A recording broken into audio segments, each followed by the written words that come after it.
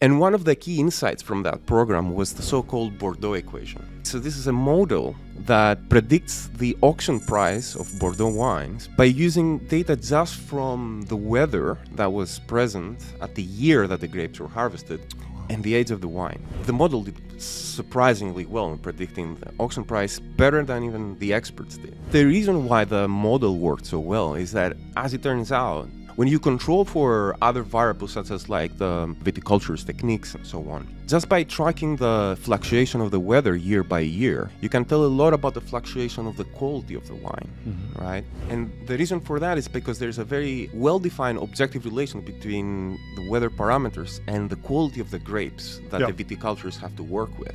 And then the question is, if we replace the auction price in this model with Vivino ratings, are Vivino ratings able to kind of capture these weather fluctuations in that same efficient way that the prices did?